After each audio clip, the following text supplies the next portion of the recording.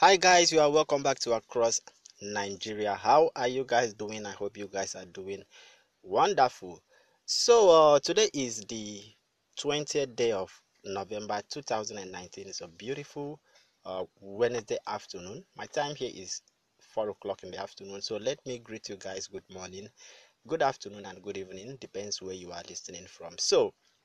A former chairman, Senate Committee of the Federal Capital Territory, Senator Dino Melaye, today protested at the headquarters of the Independent National Electoral Commission in Abuja, where he demanded cancellation of the Kogi West senatorial election. Now, we all know Senator Dino Melaye. A lot of people call him a drama senator or a flamboyant senator. So he was received by INEC Secretary Rose Oriarian Anthony and National Commissioner and Chairman of the Information and Voters Education Committee, Festus Okoye.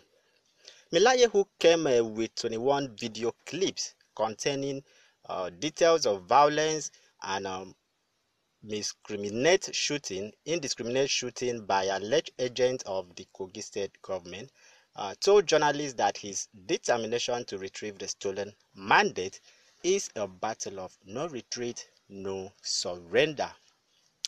The petition by Melaye, dated November 18, 2019, and entitled "A Call for Cancellation of the Election for Kogi West Senatorial District," held on November 16 in certain areas, was filed by his lawyer, Tobechukwu Nweke.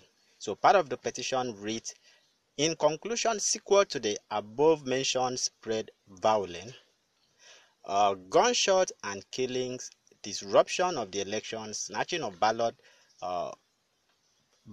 box, multiple thumb printing, several electoral malpractices, irregularities, and total sabotage of the electoral processes cut across all the 7 local government areas in Kogi State, which were demonstrated in the video footages attached herein. And the fact in paragraph 1 to 5 above, which reveals that the election was not conducted in Kogi State Senatorial District in substantial compliance with the dictate of the Electoral Act 2010 as amended, as well as the requisite guidelines and regulations issued for the election. So we urge the Commission to cancel the entire election to the Senate of Kogi West Senatorial District held on November 16, 2019. So Koye, who received the petition on behalf of the INEC chairman, Professor Mahmoud Yakubu, said the commission will look into the petition and take necessary action. All right. So that is the update so far. But looking at that election, what actually happened, a lot of people, let me not say a lot of people, there is every indication that Senator Dino Melaye may not, the handwriting is already on the wall, that Senator Dino Melaye may not return back to 9 assembly. He may not return back to the red chamber.